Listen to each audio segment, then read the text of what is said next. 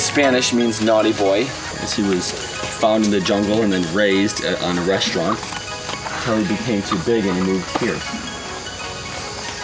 So the unique thing is that tapirs only defecate in water.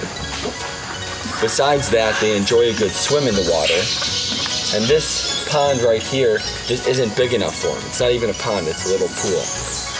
And so our next goal is to actually build a dam right here so that whenever the rainy season comes and this river comes through, we can collect the water about 1 meter, maybe 1.5 meters deep.